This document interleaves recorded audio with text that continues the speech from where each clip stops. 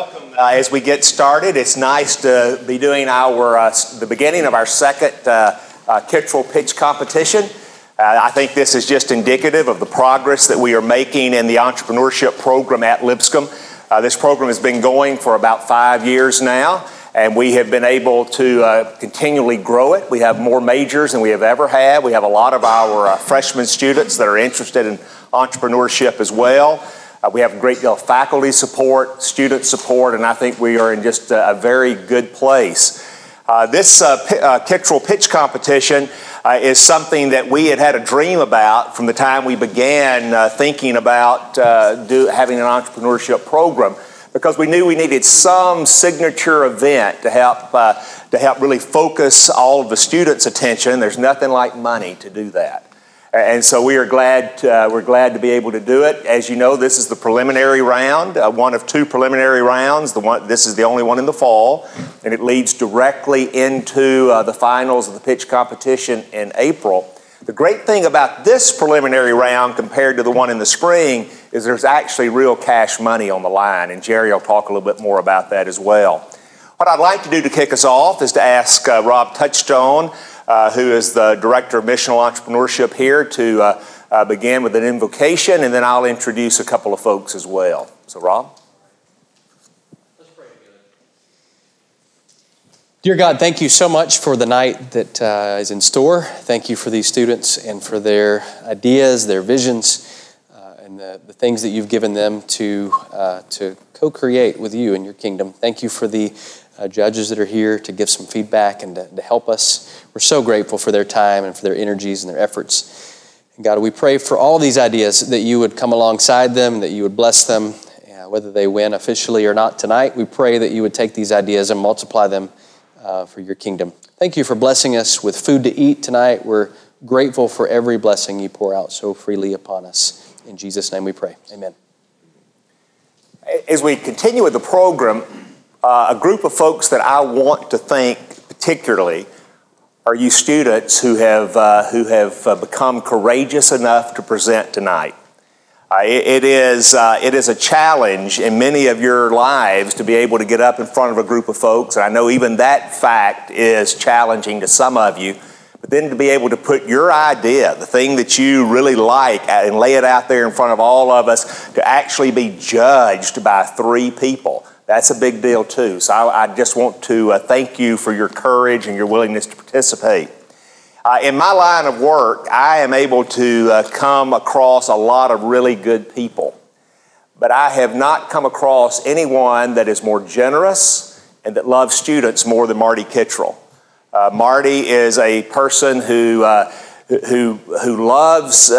just surprises you with his generosity in a lot of different ways. I was in a meeting with him just this week, and we were talking about finance courses in the graduate program of business. And Marty is a longtime CFO of publicly traded companies, and so he just pulled out his bag and gave me a bear and bull cufflinks. And just said, okay, we're going to talk about finance. Why don't you? He knows I wear French cuff shirts a lot. He said, we're going to talk about finance.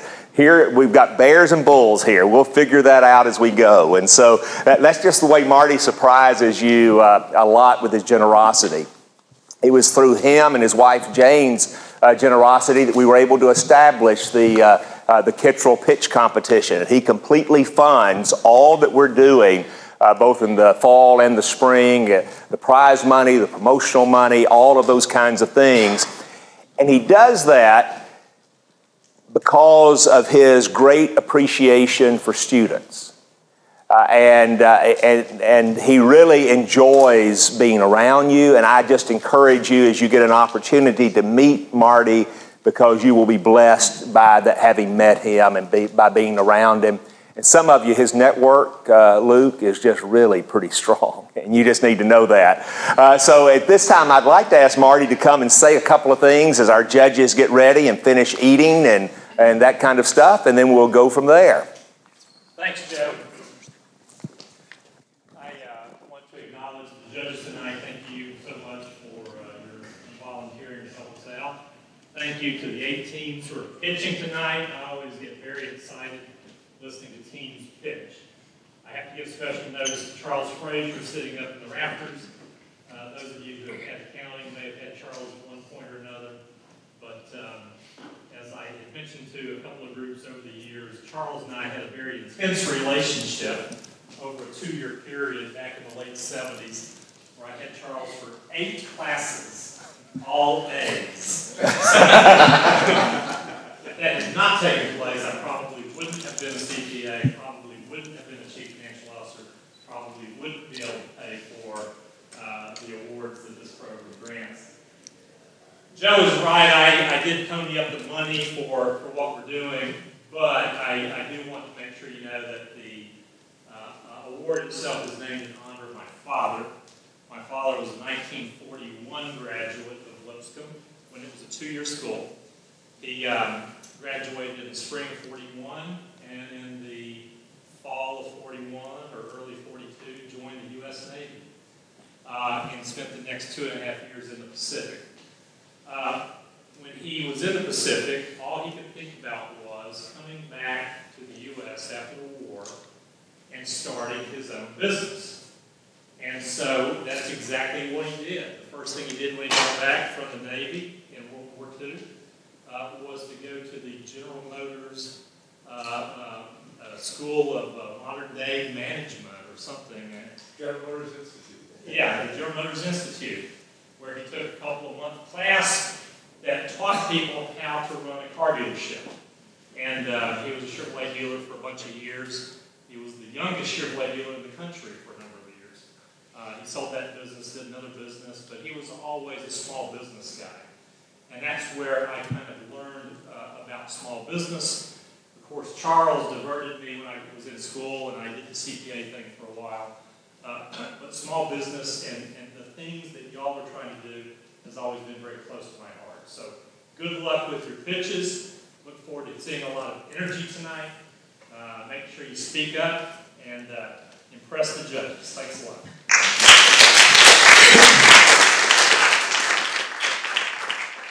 I wanted to make sure that you heard the story about Marty's dad directly from him, because that is who this award honors, and you can see why it's important to Marty that we do so.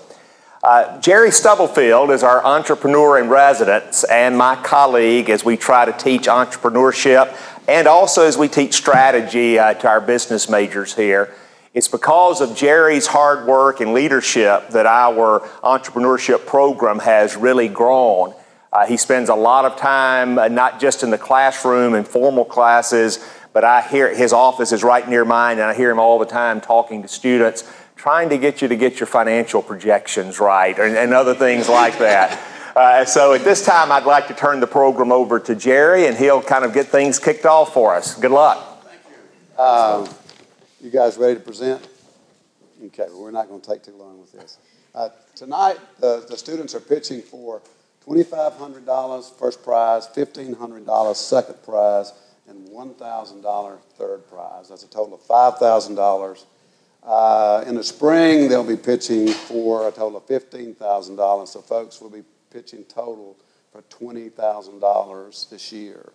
Okay. The other thing that we're looking to do is that Rob Touchstone and I are working together to bring traditional entrepreneurship and the missional entrepreneurship together. Okay. Rob's going to take a couple of minutes to explain to you about the missional entrepreneurship. Rob, you got that? Yeah, thank you, Jerry. So in January, I came on board here at Lipscomb to help create a Center for Business as Mission, as a way of saying, how could we utilize business to make a difference, to give back, to do good, to give back, and to reconcile broken things in the world. And so our business as mission focus is taking business and saying, let's do something good with that beyond just helping a few people, but let's create solutions to poverty by designing businesses that are going to give back and that are going to create jobs and create economy. And so our Center for Business as Mission that we're developing is doing things like teaching students in the classroom how to think about business as a means for advancing the kingdom of God for good. We have students right now working on specific projects in a very poor part of Jamaica, to come alongside some people who have a difficult time in life. One of them is a man who's in a wheelchair, and he's not been able to walk for 8 years. He was hit by a car. He was riding a motorcycle and was hit by a car, has been paralyzed for 8 years. He's 29 years old, has no hope really in life. We have students who are coming alongside this man in Jamaica to help him to start a business from his wheelchair. We flew some of those students over about a month ago to help him to write a business plan and to help him to create a product out of broken glass and matches and green beans, believe it or not, to create this beautiful piece of art. If you're interested, I can show you them hanging in my office. And so we're using business as an example with this guy to create a solution to his poverty-stricken situation. We're doing the same thing with another man to help him to start a restaurant in Jamaica, in a very poor part of Jamaica. And this is just the beginning. We hope to come alongside and partner with people who are in oppressed situations to use business as a means for good. We're also coming alongside nonprofits in Nashville to say, hey, maybe we need to move beyond the donor base and to create social enterprise so that you have something more sustainable than depending on donors to give to you each year. And so we're working with nonprofits. There are about 1,200 of those in Nashville. We're saying, what if we came alongside you and developed a social enterprise to move beyond just donor relations and to create another stream of revenue. So lots of exciting things happening in our new Center for Business as Mission. And even tonight, you're going to hear some of the students whose pitches are directly, whose businesses are directly seeking to make a difference in giving back to people who are oppressed. Thank you again for your courage to be here tonight, all of you that are pitching. Thanks to our judges for your time tonight and for what you're giving. And I want to wish everybody the very best. I know it's going to be a great night. So again, thank you. Thanks, Rob. Two other things. I want to introduce the judges, but before I do that, I want to tell you some other plans that we're having for 2016. 2 weeks ago, I attended a collegiate entrepreneurship organization national meeting in Kansas City. And one of the things I did for about 2 days, I did not do anything other than sit through pitches. And these were elevator pitches, 1.5 minutes. And so I took a lot of notes, and then I got to thinking, I said, our students are as good as those, or most of them. There were some good ones, but I said our students are good as those. So next year, in collaboration with our collegiate entrepreneur organization, we're going to start elevator pitches here. So a week or maybe a couple of weeks before Kittrell, we will have some elevator pitches. And those, the winners of those elevator pitches will then go to the Nationals. Okay, we're going to pay for those winners to go to the Nationals. And there will probably be a little bit of monetary award there, but not like, obviously, for the Kittrell. Okay. All right. The last thing I want to do is introduce the judges. And I tell you, we have some great experience tonight with our judges. I want to introduce Betsy Jones.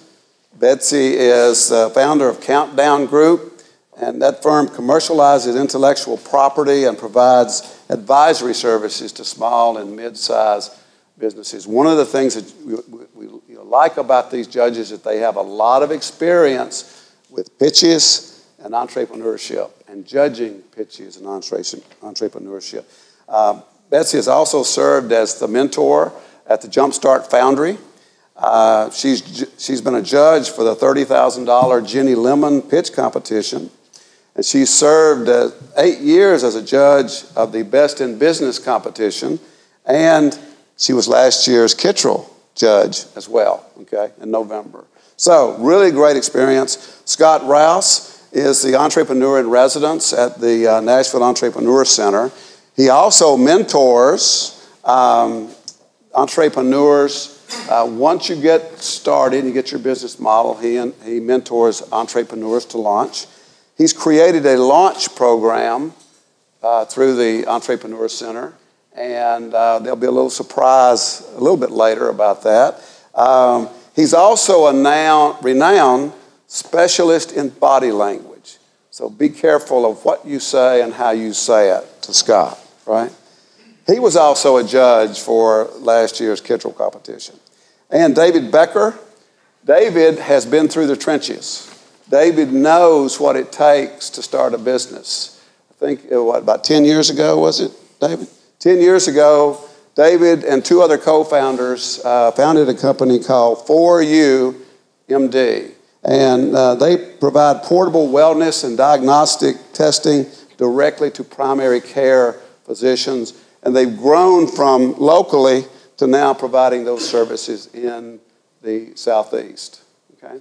So when we're through with tonight's event, I would encourage you to talk with the judges after the event. And so I believe we're ready to get started. You guys ready? Okay. All right, who's first? Number one.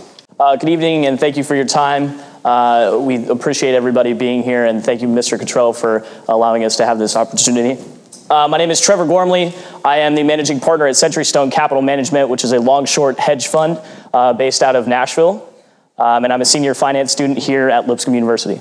And my name is Sturdivant. I'm also a managing partner of Stone Capital. I'm in the MBA program with a concentration in finance. Trevor and I are also partners in Step Together LLC, which stands for Solving the Everyday Problem Together.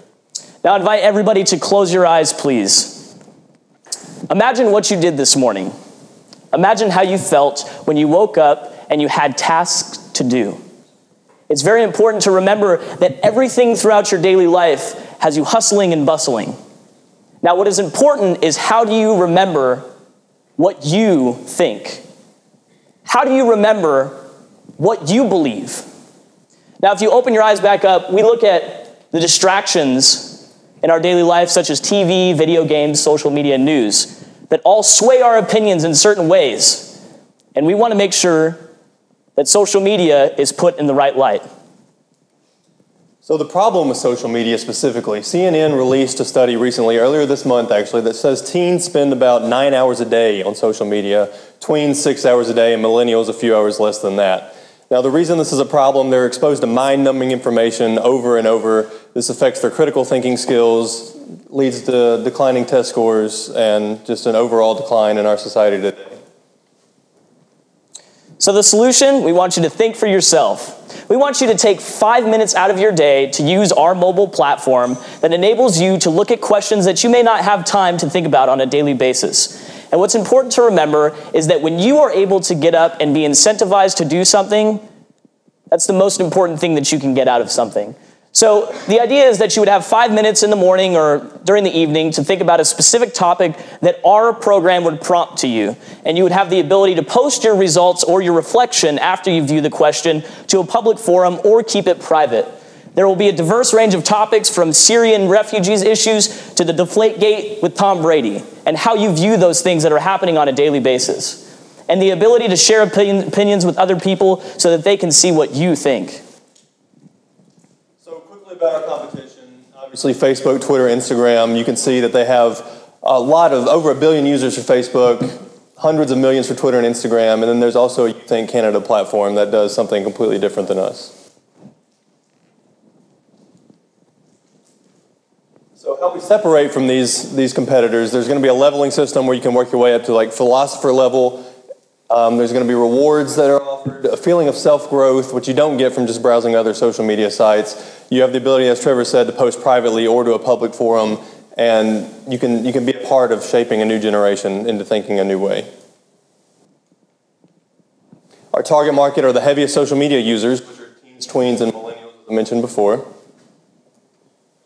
And our revenue streams, internet-based applications are heavily reliant on advertisements. You can direct to advertiser advertisements. Google AdSense, they'll pair you with the best ads that fit your platform.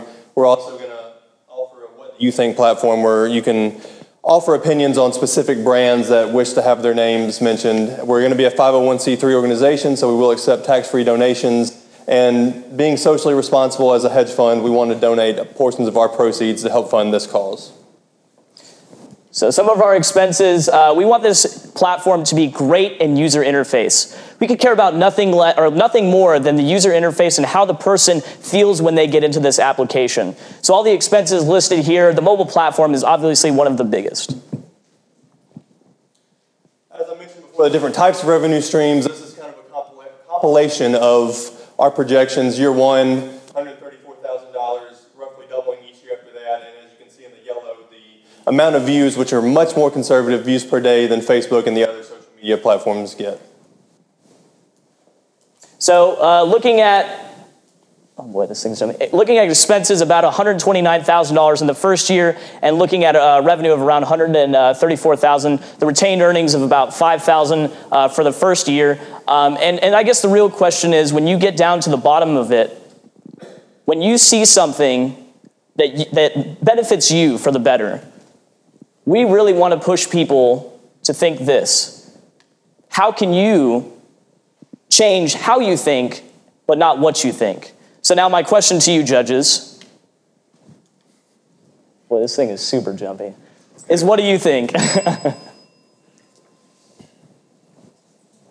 There we go.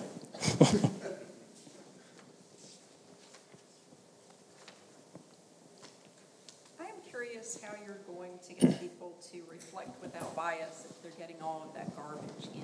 Yeah, so that's the difficult part. And the steps that we're doing to really combat that is that we're not trying to throw everybody in a loop, and we don't want people to stray away from the news. We want people to really reflect and see, what I'm hearing from the news, is that something that I truly believe in? Can I turn the media off for 2 to 5 minutes a day and really reflect for myself an opinion and build an opinion that's just my own? And so though you may hear these things and then though they may create biases, I feel, and a lot of people that we've talked to feel the way that you can say all you want, but can you construct a valid argument to defend your point? And that's the biggest gist of what we're trying to get to, is being able to construct an argument that would be logical and factual for the most part. And we would provide facts on our program and the platform that would allow us to show people the facts rather than opinions. So with the question, there would be facts about what happens with the situation, and you basically are free to reflect on your own. It's not necessarily changing people's views. It's just allowing them to remember that just because you sit in the living room and think back and forth for 30 seconds about what the media is telling you, that's not what we're trying to strive for. We're trying to strive for people taking the time to think about what they really believe and not necessarily changing their view from the biased crap that you hear on media. Is that research reflected in your costs? For? In your financials, it takes a fair amount of research to arrive at, quote, the facts. I'm curious where that's coming from. Yeah. So that's what goes into the salary slide. The specific salaries are allocated only to people who would be working on the questions and systemizing everything to have those facts presented. So we have about 2 or 3 people right now who are more than willing to facilitate that. One who is a journalism major from Lipscomb, who is extremely excited to be a part of that and really research the facts for the questions that we would be presenting. So who do you think who are you going to sell this to? Who's your market? Well, we are a nonprofit, so we are targeting towards the millennials. So this is more of like a trend thing that we want to create. We want to allow people to really focus in on. What are we talking about? So you got to get more specific than that. Tell me what is your? Let's pick a girl. What does the girl look like that's in your demographic? So the demographic girl would be the college student who sits on Facebook for 6 to 10 hours a day and thinks that is her only source of news income.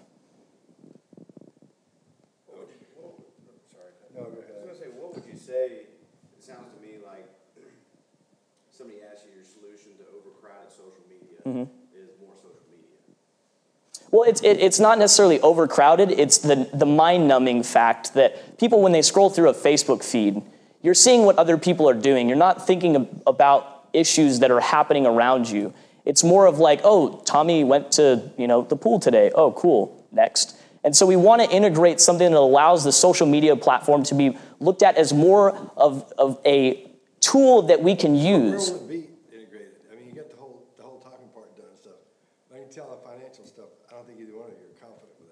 On the financial side? Yeah. Okay, so revenue streams, for instance. We want to create a dynamic that allows companies to come to us, and after you say your reflection for the day, we're going to approach companies. So it's an app, or what do we do? Yeah, it's an application. So is it on your phone? Yes. Where did you get the numbers for, go back to the revenue streams? I think it was like 100 views, 100,000 views equals 100. I mean, where does? Yeah, Google posts that information as far as how many views it takes to make $100,000 a year. So that's straight from the Google AdSense, their service, they quote that number to you. So would yours be at the same level that Google is in terms of garnering revenue from your ads versus theirs? No, they offer the service. They bring you the ads. It's a service through Google. So, yeah. How are you going to get people to get into this? I mean, what are you? Well, we're currently doing a beta test market. So what we're going to be doing over the next 3 months is allowing the people who are working on Uthink to be able to build these questions and send out a text message on a daily basis rather than pushing it towards the mobile app at first, because we don't have the mobile app currently. So we really want to start getting people in the mindset to, hey, you're going to get this prompted question. Who's going to build the app? That's what we've had funded. We're still sourcing through individuals to be able to do that. How much do you think it's going to cost? Around 50 grand. Who's doing something like this then? What do you mean? Who is your competition? So Uthink Canada is basically the real competition that we have, but they're a completely different business model. So they're the same name? Yeah. Mm-hmm. So are you going to have a trademark problem with that? They don't have a trademark, no. Well, so have you talked to an attorney about that yet? I've not, no. Okay, you got to get into that because they can still say no, because you don't have to have the trademark done. You can just be using it. You can just be using the name, something capital, and then somebody says, "Dude, I'm using it. You didn't trademark it. You don't need to because you're showing you're using it." Okay. I mean, you're showing and you'll fight for it with an attorney to make sure it's your trademark. So you don't have to have a trademark for them to be able to take that away from you. So check into that. That's real important. Okay. You listed some fairly large populations of people you're targeting, and I think it'd be great if all those people could develop better critical thinking skills. We all want that, right? But how are you going to reach them? How are you going to are people going to self-identify, yes, I'm that person who wants better critical thinking skills, or I'm actually interested in this? I don't know if you've looked at Facebook recently, but it thinks I'm interested in movie stars and country singers and whatever, and there's very little news, so if that's my only source of news, I have bigger problems. Mm-hmm. Yeah, and you have a $10,000 marketing budget, that's less than $1,000 a month. That doesn't go very far. The integration of what we've had so far, we've spent no money on marketing, and we haven't actually implemented anything, and we have 500 likes on Facebook that we haven't even touched the website yet, as far as our page on Facebook. So these people are looking up on Facebook, trending about self-provoking thought, thinking for yourself. Those types of terms are actually being frequently searched on Facebook. So we plan to use Facebook as a very big marketing tool to be able to reach people and individuals who are looking for that type of installment. Thank you, guys.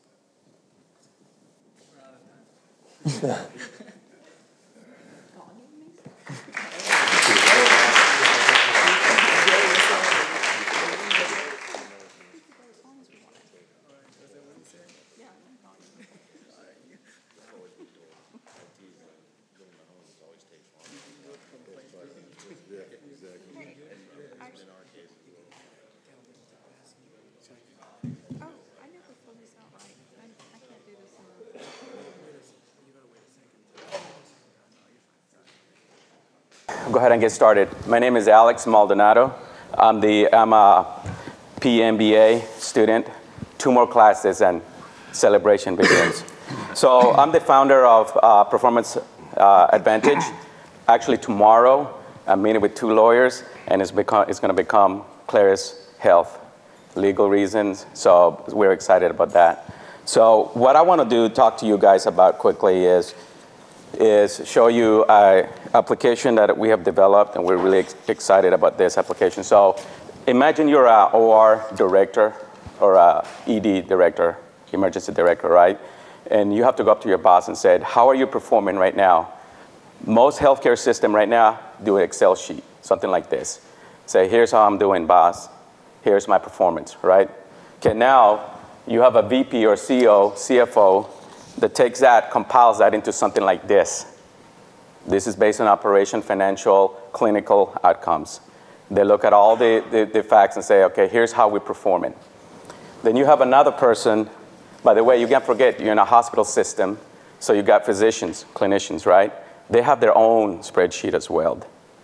Okay, so they say, this is how we're doing performing. By the way, have you noticed the reds? By the way, these are actual performance from a hospital system. Then you have that compiled when you call this a business scorecard. This is how the operation is doing. This is all the things, the little things that matter in the whole process system. How are we? Okay? Then after that, guess what? We report to corporate. They compile that and they said, based on all the things you have given us, this is how you're doing. Okay? They compile all this stuff and they say, this is our performance overall. How long do you think that took? How many hands did that touch? How many man hours did it take? Do you think they really understand the whys and the what? Who's going to fix it? When are they going to fix it? How are they going to fix it? Right? The clever ones know how to do it. These are the struggles in healthcare every day that we have. So Clarus Health was developed is going to help you take that. All that waste, by the way, all the trees are killing. Clarus Health is making a mechanism, a tool, an application, just a tool that will help eliminate all that, what you just saw. Clarus Health, here's the problem we're trying to solve. First thing is the operational, clinical, financial impact. People really don't understand the impact all that waste just had.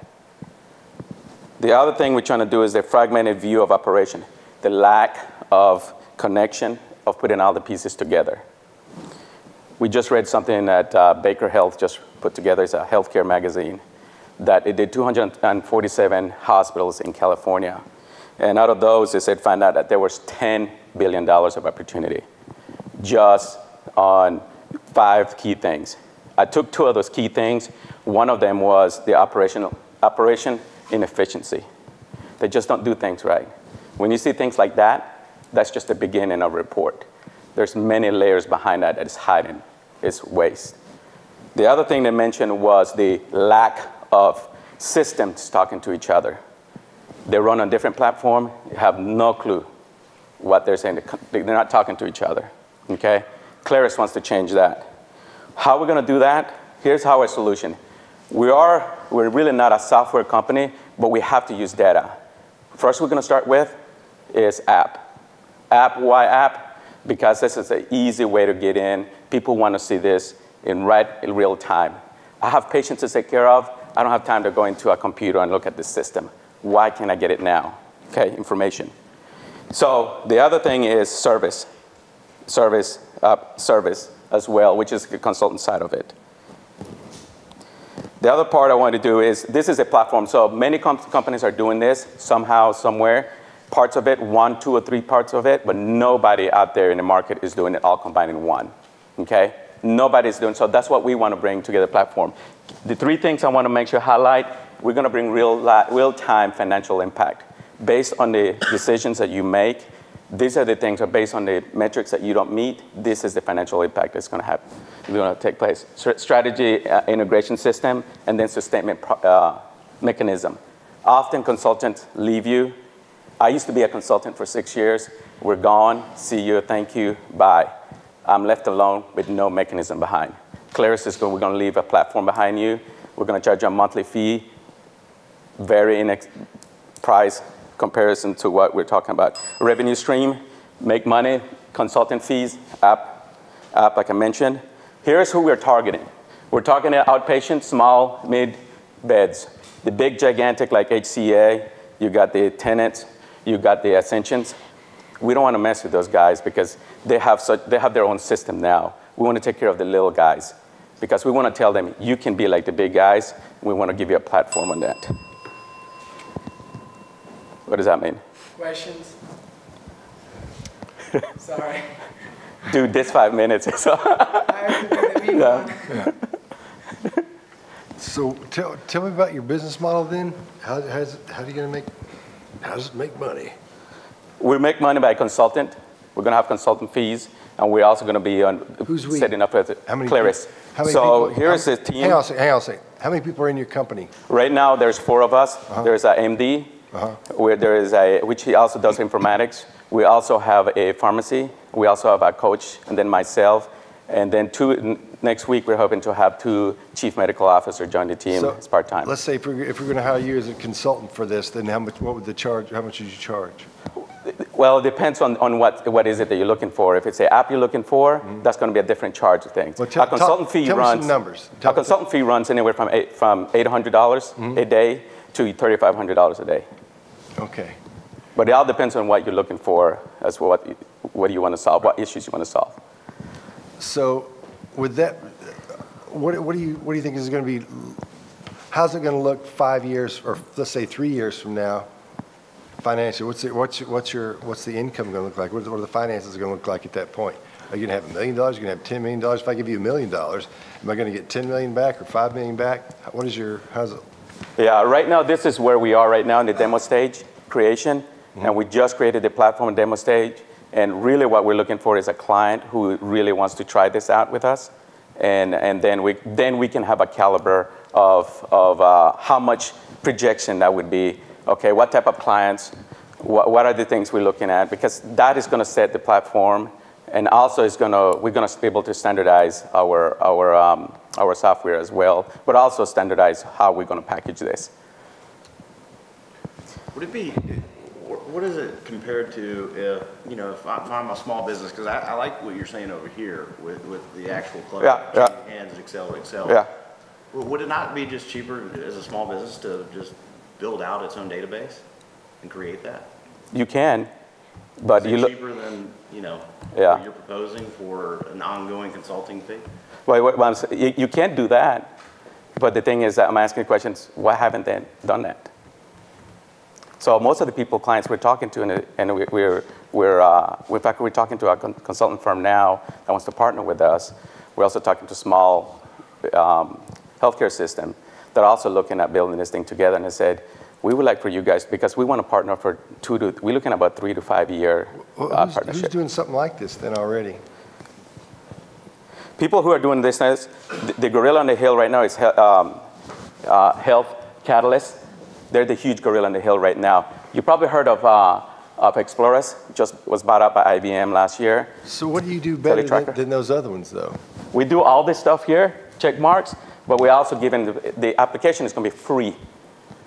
The monthly fee and the consultant services is what we're going to make. So what is it they do better than you? Because I really can't tell what the heck is going on here. What is it they do better than you? Why are you better than the other ones?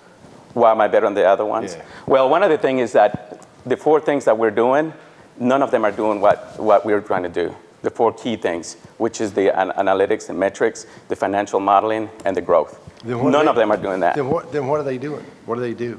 All they're doing is software analytics and metrics. Like if you look at TeleTracker, they've been there for 20 years. They just partnered with GE.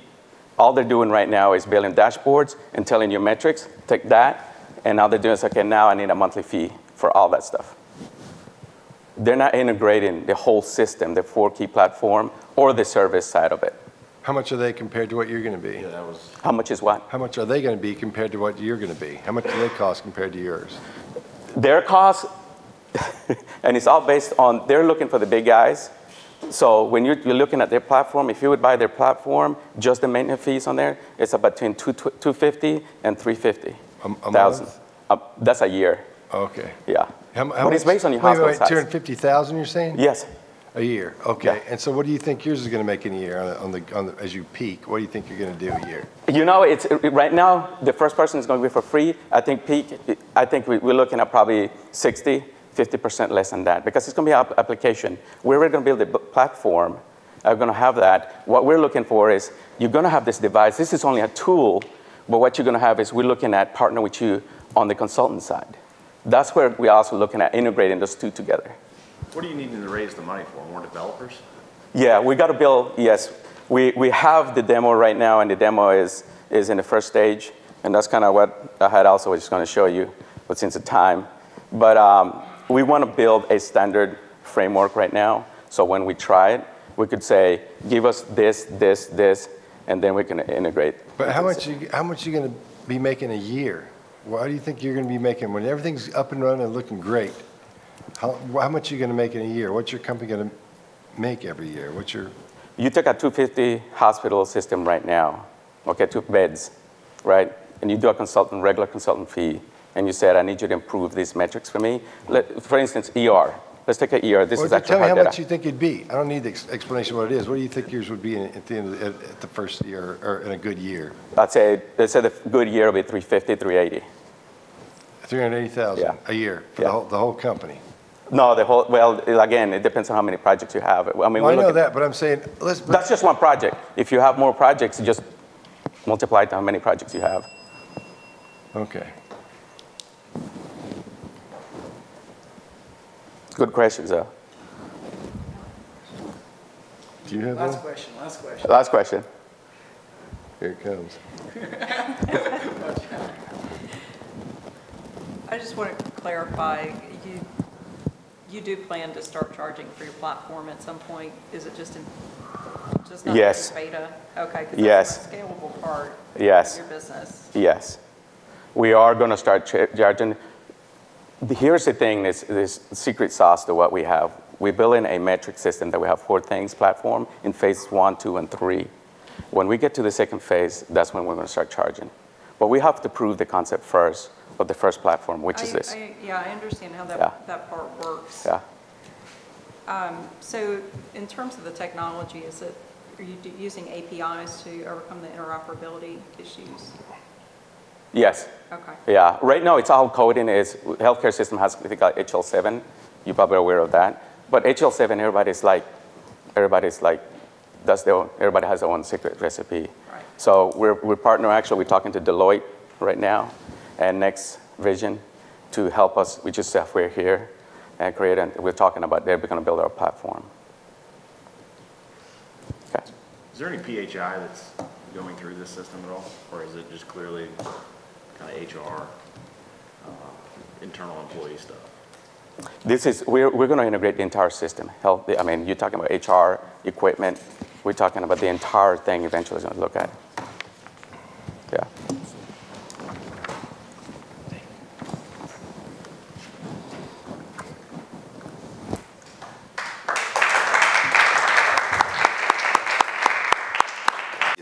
One of my very smart. A lot of people pay money to be there to try to get jobs.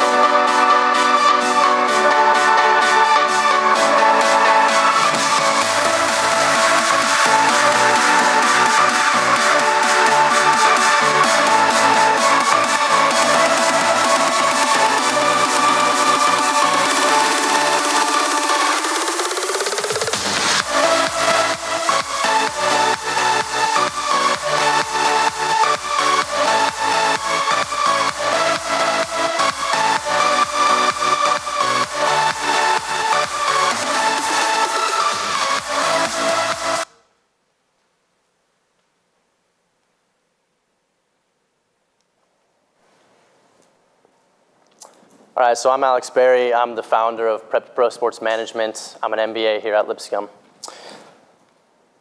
There's a lot of high school athletes out there that could probably play collegiate sports but don't get the opportunity to because they don't get recruited. And why don't they get recruited? They don't get seen. There's also a lot of programs out there, Lipscomb being one of them, that could probably attract a lot better talent than it does, but doesn't because athletes aren't aware of the school. So the problem is lack of exposure and visibility. So how do we solve that? We create high quality videos. As you've seen, we've got some really good equipment that we can use, a drone, $2,000 camera. We create highlight videos. These can be for high school athletes looking to get recruited. If they're not being recruited, these can be for college programs looking to use a recruiting tool to reach more athletes. These can also be used for memoir videos for grandma that wants to remember her senior football player once he's gone to college. Another aspect to our business is me and my business partner, we're Division I athletes. We consult these kids on how they can get recruited. Wow. So what makes us different? What is our competitive advantage? We have, like you saw, high quality equipment. We also create customized and personal videos. We recently did a project with Lipscomb Men's Soccer, which I'll talk about, but we went down to Jacksonville, Florida, and we created a documentary for their trip for them. Like I said, we do side-by-side consulting. We have a high level of care. There are big companies that do this, but they're sitting in the nosebleeds, they're videoing your game, and they're sending out their tapes. That's all they do. We're actually working side-by-side with you. So our business model, obviously, we make the sale, we produce the video, we help the kids get recruited. We have a lot of different packages for how many games you want us to come to, what exactly you're looking for, if you're looking for more of a highlight tape or just a memory for your family and friends. We leverage a lot of customer relationships.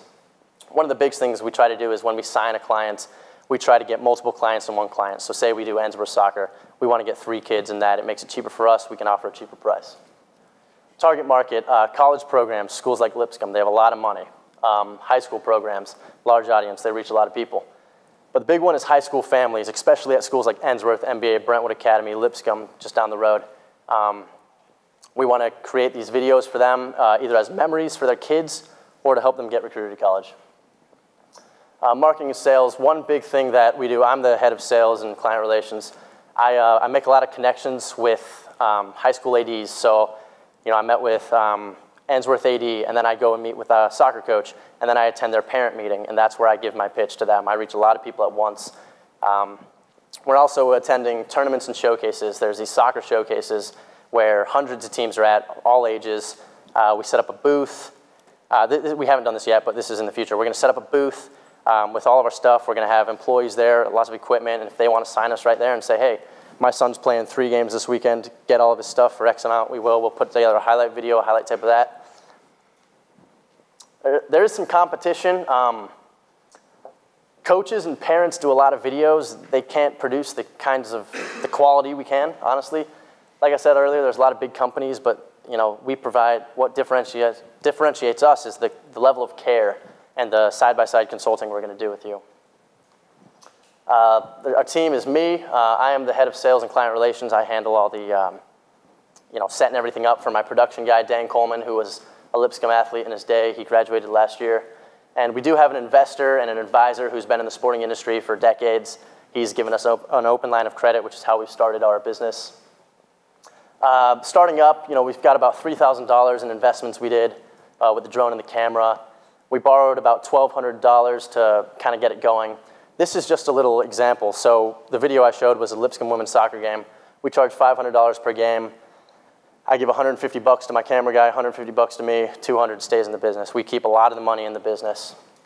We don't have many expenses. We've pretty much all of our expenses you can see there. All the equipment, we have the software on our computers, everything is set up. It's pretty much just a money-making machine now. Revenue to date. So we did this video for Lipscomb women's soccer. They actually signed us to the full year next year, and they want us to do their spring games. So we're looking at a good chunk of money coming in there. We recently went to Jacksonville, Florida with the men's soccer team. All expenses paid by them, and they also paid us on top of that. We've already broken even. We paid that back with one of our projects. Future revenue, I'm in talks with Ensworth Boys Soccer about doing a team highlight video. We're hoping to get some individual highlights out of that as well. Memoir videos are going to be huge. Where we're headed, like I said, memoir videos, whether it be football, cheerleading, basketball, whatever. Parents and grandparents love seeing their kids. They love the quality, seeing their kid close up in action. They're gonna pay for those. Team highlights, like I said, showcases. I talked about that earlier. So where do I want to go? I'd like to reach out to Belmont, Vanderbilt, TSU, Trevecca, kind of set up what I have with Lipscomb, get into their sports. Also, the local high schools. It's my goal to get 3 boys soccer teams signed up. Right now I've got Ensworth, hopefully get a couple more, and I want to get into football come next fall. If I won, I would hire another employee, get more equipment, travel budget for showcases, create a really good website. Thank you. This is my business partner, and that's me. We had this created. So where's the part about the consultant or that part come in? Yeah, 5 minutes only allows for so much. So consulting, so if a kid wants to get recruited, we'll put up a package, say we'll come to 5 home games.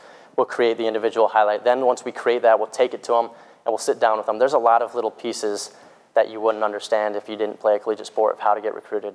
For example, a kid might say, oh, I'm going to reach out to the head coach. Head coach doesn't have time. He doesn't care. You reach out to the special teams coach or a GA. So just little tidbits like that kids don't think about, but once you're there, you realize, and that's how you. So we give them these little tidbits. It sounds like you got two businesses going at once. Yeah, it is. You know? We started with the recruiting, and then we realized, oh, teams and memories. Like. So who's the CEO? I'm the CEO. I'm pretty much everything right now. Okay. What's your market size? You said there are It's lot. huge. Well, how Right. big? Okay, so right now we're just in Nashville, right? So there's how many Division I schools? There's Lipscomb, Vanderbilt, Belmont. Then there's also TSU. There's Trevecca. How many people? How many people? Well, I don't know the exact number, but how many fairly wealthy private schools are in the Nashville, Brentwood, Franklin area? Those are really our targets because they have the disposable income to put down a couple $1,000s towards one of these videos. How many can you convert to sales? Well, right now I've only got one production guy, so that's an issue. But it's a good problem to have if we sign so many. What if I say, hey, that sounds like a great idea to me. Let's see me. You put in 5, I'll put in 5, and we'll do the same thing. We'll trounce them. You know, I get my nephews will do it. And, oh, you're saying you want to be competition? Yeah, I mean, I've already got relationships everywhere. I mean, you could, but I've already got a relationship with Ensworth. What keeps me from doing that? Even though you have relationships everywhere. I don't know if you have the ability to create a high quality. Not that you don't, but. No, I'd find the guy who did. Yeah, we'd hire him. You could. It's an easy thing to get into. Yeah. The thing that separates us is I've already got a lot of relationships that if you tried to go to Ensworth, they'd say. How much money have you made so far? What's your total? Lipscomb men's soccer paid us $1,000 to go to Jacksonville and do one game for them. So we charge $5. We charge $5, and then we signed Lipscomb women's soccer to a full year. So how much is that? That's about $6,000. Okay. No expenses. So what about all these relationships you're telling me about? Why haven't they jumped in? Because I'm setting up meetings right now. I'm meeting with Ensworth men's soccer team or boys soccer team in January or February, whenever they have their parent meeting, and that's when I address all the parents at once. Say, hey, if you want your kid to get recruited, if you want to create a highlight video, and we're also talking to the team about creating just a broad highlight video of their whole team, their whole season. Only home games though. We don't travel right now. Is this financial statement a summary, or because you don't have any overhead like taxes, insurance? Yeah, no, it's just a basic. I think you need to be setting aside money for. Yeah. So, like I showed you in that one slide, though. So really, our only expenses are me paying my camera guy, my crew, and myself. We put 40% back into the business to handle things like that. Okay, well that's not net then. It's not what bottom line? Net. No. You're not going to get to keep all of that. No. Okay. Does that change dramatically as you scale? So a huge thing is, like I said, say we sign Ensworth boys soccer, right? If we can get 4 people, say we get 4 individuals signed up in Ensworth boys soccer, that makes it so much easier for us because our expenses don't go up at all. I'm still paying the same guy to attend the same games, but we've got 4 revenues coming in, 4 sources of revenue from one project. So it's $24,000 a year. Is that what you're saying? So it's what? So if you got $6,000 from the whole year of the soccer thing. Well, that's from Lipscomb women's soccer. Yeah. So if you got 3 more and you had 4 altogether, that's 24 grand. Yes. Are you going to be able to live on 24 grand a year and pay your guy and then pay the other guy?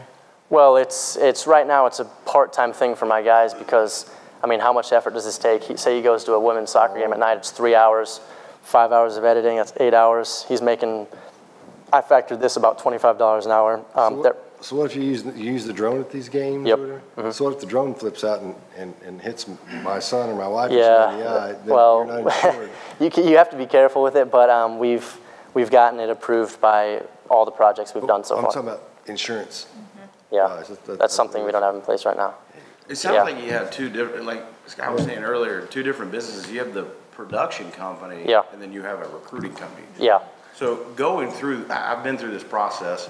The hardest part is not making the production and the videos. There's tons of people out there. It's getting those videos and your face and that product in front of the right people. Right. That, I think, is going to be a lot more difficult than you think. Okay, so right now we're just, like I said, parent meetings. So I'm going to go to a parent meeting at Ensworth for the boys soccer and say, hey, I can help you with if you want to get recruited or if you just want a memory, create highlight videos.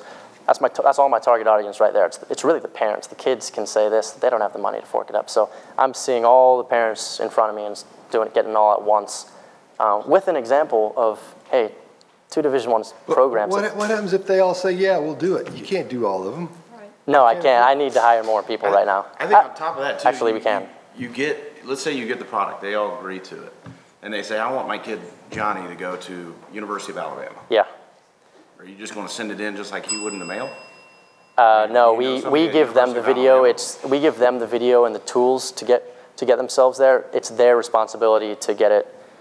Once we help them, I can't just determine if your kid's going to play for Alabama if he's not good enough. But I can give him what he needs to give him the best opportunity. That's what we're selling. Does that make sense? Yeah, I just think the biggest value prop you have is knowing the people in these departments, as in the AD at University of Alabama, that you can actually slide that video. Yeah, so I do have some connections. I'm using University of Alabama. Sure. I do have some connections. Obviously, growing a database would be something we could get into the future. And I think I know for sure they have companies out there. Yeah, they do. They're big. Like I said, they're big. They sit in the nosebleeds and they're out. We're on the field, working side by side with you, making a personalized.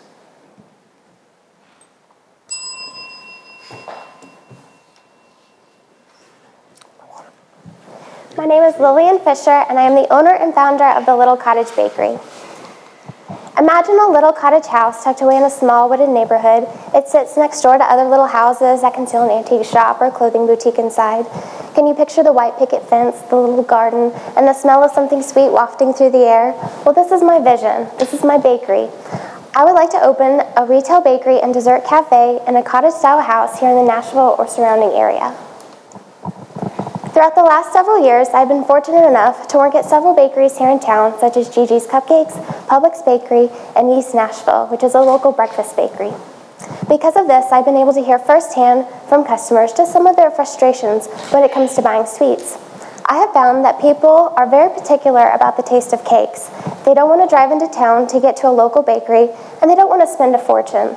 One of the biggest issues that I found is that many bakeries are specialty bakeries, meaning that they focus on just one type of product, like just cupcakes or just cakes. So a customer can't get a variety of products unless they go to a grocery store. At the Little Cottage Bakery, we want to offer a wide variety of product with the intention of catering towards people of all different income. We want to be more than a specialty bakery. We want to be in an open and convenient location where people feel comfortable enough to quickly stop in and grab something for dinner that night. And finally, we want to offer quality product that not only looks good, but tastes good as well. Because quality product is so important to my business, I did want to take a minute and show you a sampling of my work.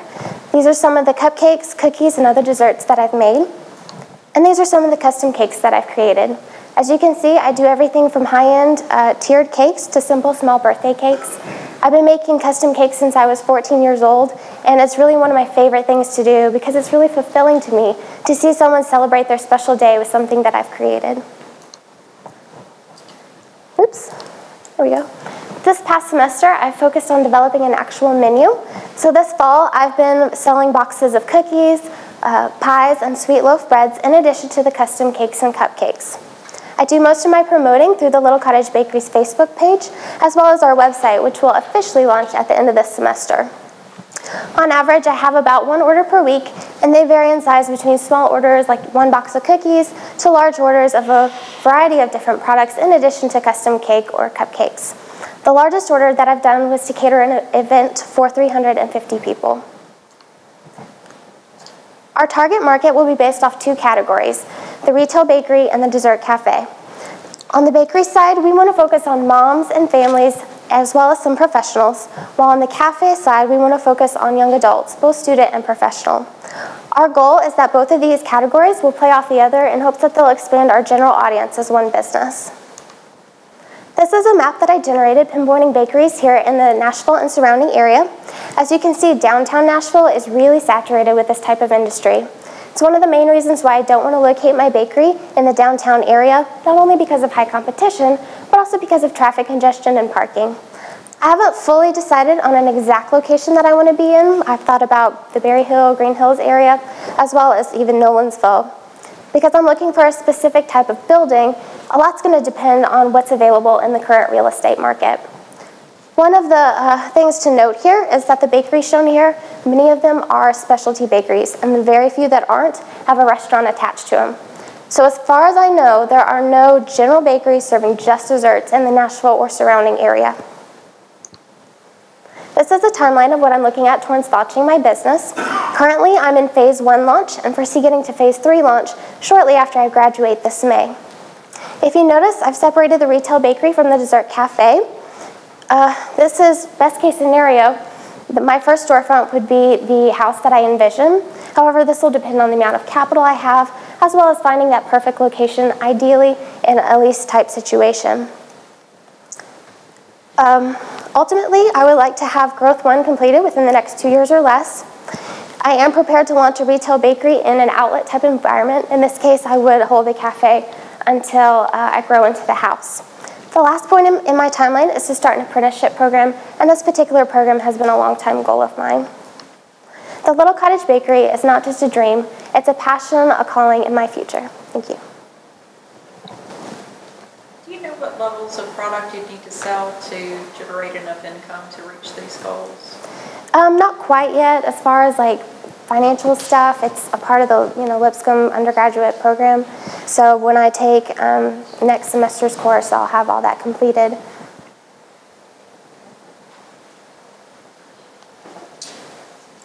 I'm a fat guy, so I can say this. These are really good. Thank you. They really are. Yeah, well, I'm waiting until that first. does it have to be a little cottage? I mean, do you have to have a house to do that in?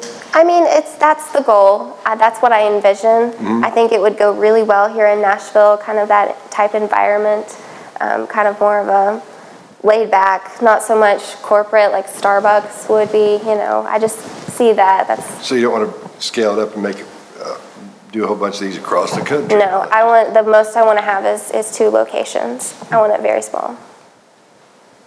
Oh, why don't you want to blow it up? I've experienced franchise world when I worked for Gigi's Cupcakes, and I saw how it tore apart her family, the owner's family, and just from an employee standpoint, it wasn't a good experience. And I took that learning experience and I utilized it in my own personal view. Do you ever try Christie's cookies? I've tried them, yeah. Yeah, they're awesome. They did this to me. But anyway, Christie's a friend of mine. He's a buddy of mine. Yeah. And he's had a wonderful experience with it, so has the members of his family. If I hooked you up with him, would you maybe just talk to him, meet with him? I haven't talked with him or anything, but I'd definitely be open to. So I'll connect you guys, and you can talk with him and see what because his experience, I'm sure, just one experience, don't let that ruin it for you, because you can make a whole lot of money. Like I said, these are really good, and that's just the one thing. So what if some big fat guy comes along and goes, hey, listen, I like this, and I want to make a bunch of these. Would you say no? I mean, to me, it's not so much the money part, and that sounds terrible. No. I want to be the type of owner that's very involved in the business. I don't want to be the manager, but I do want to be an owner. And I feel like that I'm only capable of, a maximum of 2 locations to be that type of owner. Okay. The other thing that makes me nervous, how many full-line bakeries you said that are independent and operating right now in the area? There's a lot of different kinds of bakeries, but like I said, most of them are specialty. So that would be my question is that a problem that you're feeling, or is that something that the market's telling you that the margins aren't there for that to happen? I've definitely thought about that, and honestly, just talking from different people, I think it's just a lack that I'm trying to fill. I think people are realizing they really want to do this local and fresh food, but to get a variety of different products, they have to go to the grocery store. There's no other option, unless they want to go to several different bakeries, Have you interviewed bakery owners as well to find out why they don't offer more things? I have, and it's usually, they started out, like the East Nashville, I did an internship there, and so I really got to work with the owners there, and they started out with kolaches, and they've kind of grown into more of a breakfast place, kind of even started breakfast tacos, but their thing is kolaches, and that's just what they've known. one of the co-owners, she does custom cakes and has taken like Wilton cake courses and stuff, and she loves it, but she just feels like that's not where her ability is, and that they just want to focus on the kolaches.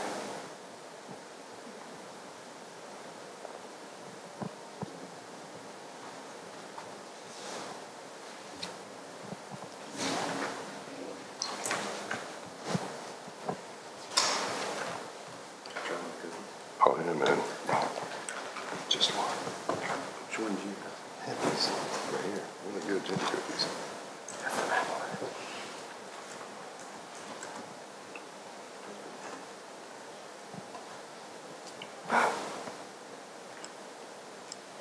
I'm good. Okay. Thank you all. Thank you. All right, my company's called Fitness by Verse. I'm a certified trainer through ISSA. I've done that for 5 years. 6 years in the military I trained, and then I trained at Olympian training for a year. This is one of my clients in a 12-week transition. This is whenever I started with her, and that's whenever the end of the 3 months. So you have the front, back, and then the side. Do y'all know of anything that can be done with exercise or the Bible, like together? Do y'all have any? Don't have any ideas? Okay. Well, I do, and it's to put exercises with the verse of the Bible. So, for example, this one is seeing the multitudes. He went up on the mountain, and so you would do 25 mountain climbers. So you would think about the verse as you're exercising. So to get you active, spending time with Jesus daily as well as working out. And there's another example of Matthew 5:1 for the last part of the verse. The two major problems I see is straying from the Lord and then us giving up on ourselves physically, mentally. And as Americans, obviously, we like to kill 2 birds with 1 stone, like the easiest way that we can get everything done. So my solution is simple. I decided to do a fitness Bible study, which is, like I said, exercise line by line with the verse. It'll be your total body as well as your spiritual and your mental needs. And I think now is a good time because I believe that this is my ministry. As corny as that sounds, I really do believe that. And the only way that I know how to, bring the word of the Lord around is through exercise.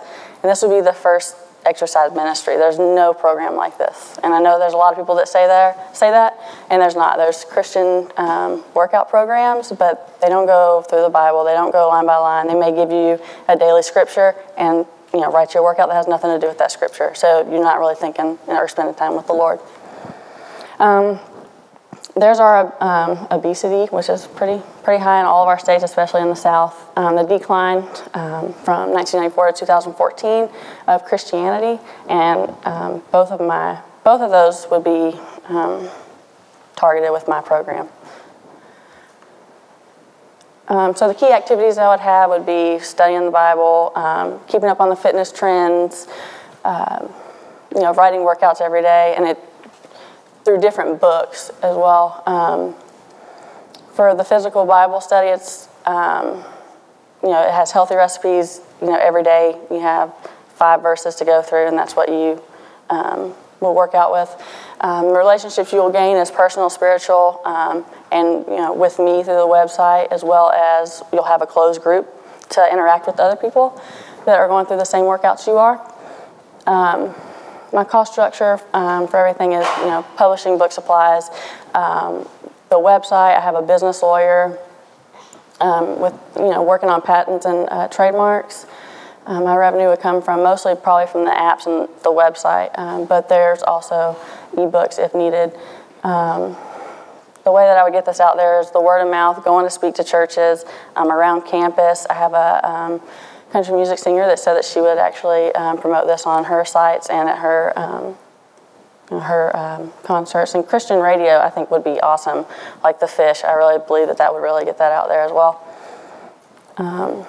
So my target group is young adults, Christians, from beginning to long-time Christians.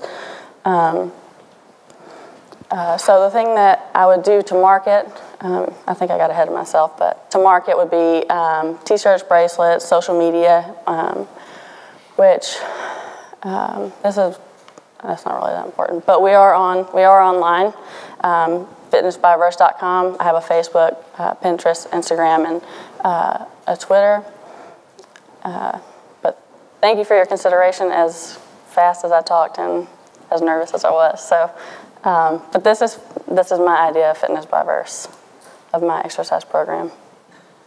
So how do the verses go in with the exercise? Each is there a hookup of it, or you just pick one at random and go, oh, I'm going to take? I wrote the whole book of Matthew to an exercise, every line. So so they don't actually, God didn't go, hey, I want to make this so it's exercisable if you know what I'm saying? So it doesn't. No, it's not. Okay. It's what I think about, and I believe other people will think about whenever they look at that verse and read that verse. Oh, okay, I got you. So this is just the first verse for the Sermon on the Mount, which was the easiest one for me to show, which shows the proper form, how to do it. And that will be on the website as well. It'll have the proper form videos if you'd like to look at videos. So you're gonna have. So how are you gonna make money doing this? It'll be like you can buy the book. Mm-hmm. I've already started on other books like Crucifixion Stories by the 4 different Gospels as well as John. Mm-hmm. So just go by. Let me suggest something for you. There's a thing called membership sites. Are you familiar with those? Mm-hmm. That's what I was okay, talking because about. that's really powerful for something like what you're trying to do, because you pay $10, $5, $30 a month, $29 a month, whatever, 27. You want your number to end in 7 because more people buy things end in 7 than end in 9. I don't know why that is, but that's. Well, that's good. I'll remember that. So that's what I would look into, because you can have people every month come and pay their other $30. You don't lay everything out at once. You say, we're going to start it, and this year we're going to go through month by month or whatever you're going to do. Right, and then on the opening site, we'll have sign up for your free 7 days, and then each day we would send you just that workout for that day, just to kind of give you an idea of what it is, to see if that's what you like. Yeah, and what you want to build is called a platform. Platform? To do something like this, you need to build a platform. You need to learn about membership sites, get way into that, because that's the way you'll be able to do this and scale it up. So okay. you make so you have a whole lot of income, a whole lot of different customers. That's what I would suggest with it. Awesome. Well, thank you. I appreciate it. Is it just you right now? It's just me right now, yes, sir. Like, what's a typical workout? Is it 4 or 5 verses? It can. 10 minutes? I mean, what's a typical workout? Well, the way that I have it set up is you can do it as a CrossFit workout. You can do it as, just sets. You can go through it like 3 times. So say you want to do bench press, push-ups, jumping jacks. You can do that as fast as you can, like for CrossFit, or you can just do it 3 sets of that, which I also have listed in my instructions on the website, or will be. So it depends on how small the Bible verse is. Like some of them, I can come up with 6 exercises and 2 verses. So I'm not going to give you like 5 verses that day, because you're never going to get through 6 workouts. My goal is also to be time efficient. People don't want to, waste time going to the gym. They don't have time, or they don't have time to spend with the Lord. So this is my way of getting both of them integrated. And so I don't want to give them too much to work out. So I wouldn't give more than 6 exercises. So you're in the Army? I was in the Navy. The Navy, okay. What'd you do? I was a firefighter for a little while, and then I deployed with the Army and did convoys. Okay, so go ahead. No, please go ahead. What does your husband do? He's a welder. Okay, all right. Seen this too? He's going, yeah, it's going to work, He's really supportive. He really is. I've been working on it for a long time. He thought I was crazy whenever I would be writing exercise for this while he was watching TV. So, but he's pretty supportive. Yeah, Navy's fairly structured, so I'm sure you. But if you'll, I hate to reiterate, do the membership site thing and build a platform. Yes, sir. That's key. You can do it if you do it. Have you investigated deploying any part of this through Christian bookstores or other outlets that have people already coming to look for Christian-oriented materials? I did. I actually looked at the Christian Publishing Outlet. It's a newer bookstore. It's in Murfreesboro. I don't know if you've heard of it, but it's a pretty cool store, and I've actually gone in there and talked to a couple of them as well. And I know someone at Lifeway that I had brought that to them as well. So I don't know, maybe just maybe if the ebook would go through there. I'm still working on exactly how I would lay that out for that. It seems like you have a variety of information products, and I see a lot of copyrighted material that you've already produced. What patents are you working on? Fitness by Verse can be, no one has it. It can be patented and trademarked, so that's being worked on with the business lawyer that I have. Obviously, I would not use these for my site. It would be me or my husband doing the exercises.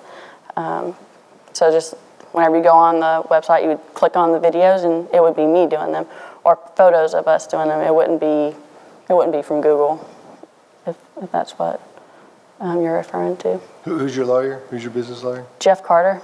And where is he? Is he here? He's actually barred here and in Florida. But Does he live here? He lives in Florida. So what kind of attorney is he? He's a patent and trademark. Okay. Is it looking pretty expensive for you? It will be, yes. I mean, is he charging like full on expenses? No, he's actually helped me out. He really believes in the product as well, so he's kind of helped me out with that. Okay, great. Just checking. You thought about doing not only video workouts, but doing it in person to kind of kickstart it? I have thought about that. I mean, I know that would just be here in this area, and I would eventually want my website to go, as far as it can. But yes, I have thought about that, and I actually work with 2 groups twice a week for free doing my program with them, and they really enjoy it. So for right now, that's just me practicing for, if this does get picked up, I would like to do that as well.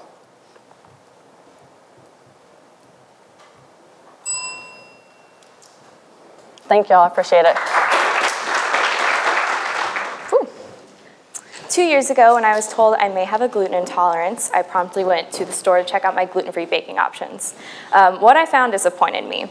There were flour blends that were like $17 a bag, incredibly overpriced, or other blends that frankly were really gross. I wasn't satisfied with this, and I knew other consumers couldn't be either. I also knew I could do better. I spent almost a year researching different gluten-free flours, mixing and matching, until I came up with my own blend that works like wheat in different baking recipes and also tastes great. And so Sweet Bites is a solution for so many people, providing gluten-free goods without the dreaded gluten-free taste. I actually don't have a gluten intolerance. And so since I can still eat wheat, I was able to test all my gluten-free recipes alongside my conventional recipes, working and reworking and reworking until my gluten-free recipes were even better than my regular ones. I also test all my recipes on normal people, people who don't care what gluten is, they don't care what gluten-free is, they just want something that tastes good. And because of that, Sweet Bites is a gluten-free bakery that gluten eaters love to eat. Sweet Bites is currently a B2C business, so I sell directly to customers through pop-up shops, personal orders, and different markets around town. Our next step is to expand to a B2B model, wholesaling to different coffee shops, cafes, to build our customer base until we launch our own storefront. Sweet Bites has 2 target markets. The first are people who eat gluten-free diets, and the second are people who like to support eating locally.